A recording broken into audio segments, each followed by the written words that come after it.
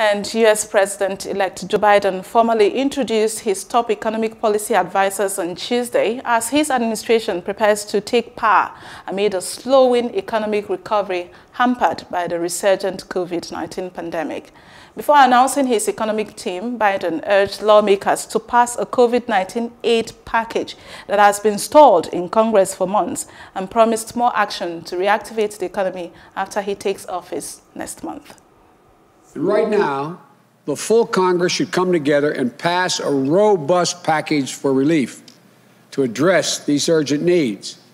But any package passed in a lame duck session is likely to be at best just a start. My transition team is already working on what I'll put forward in the next Congress to address the multiple crises we're facing, especially our economic and COVID crises.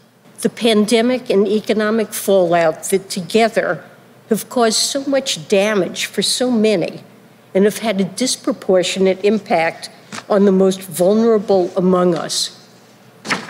I look forward to working with Janet Yellen to reduce inequality in this country and expand the middle class and make sure that we build an economy that works for everyone.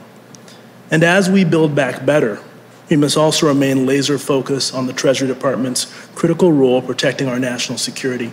Today, nearly 40 years later, we are once again living through one of the worst job crises since the Great Depression. Millions of families have had their lives turned upside down. The safety net has frayed, leaving vulnerable Americans to slip through into hardship and hopelessness. And importantly, structural inequities that have always existed in our economy are being exacerbated like never before.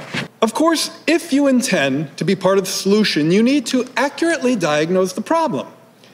In that regard, I think the President and Vice President-elect's agenda is timely, resonant, and visionary.